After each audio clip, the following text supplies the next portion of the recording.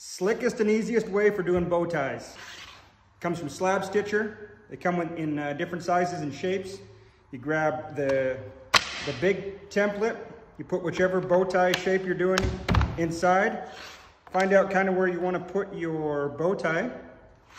Set the jig right over top.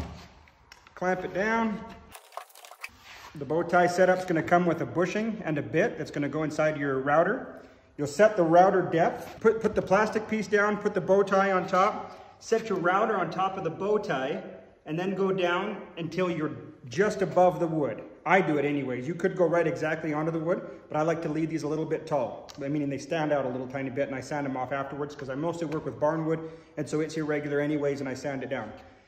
Turn on the router, cut around the outside, you know, finish off the inside. You got to blow it out a little bit because the solder stays inside, and then put your bow tie in.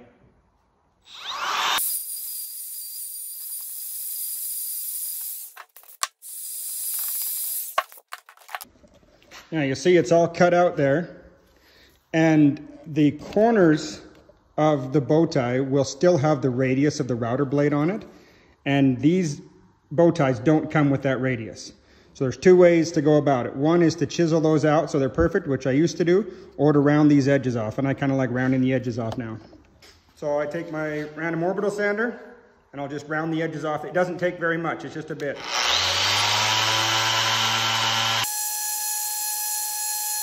Now, when they send you these, one side's going to have a line on the back, and one side is not going to have the line. The line on the back is to tell you which side goes down inside. And you're going to grab some glue, put it in there like you're putting ketchup on a hot dog. And then you're going to line this up. And they are nice and snug. And you want it that way. And then just make sure it goes in straight.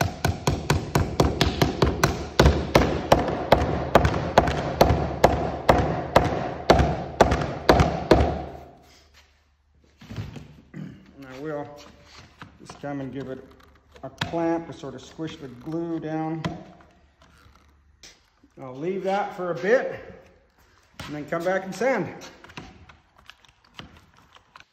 Okay, clamps are off, and now we'll give it a quick sand.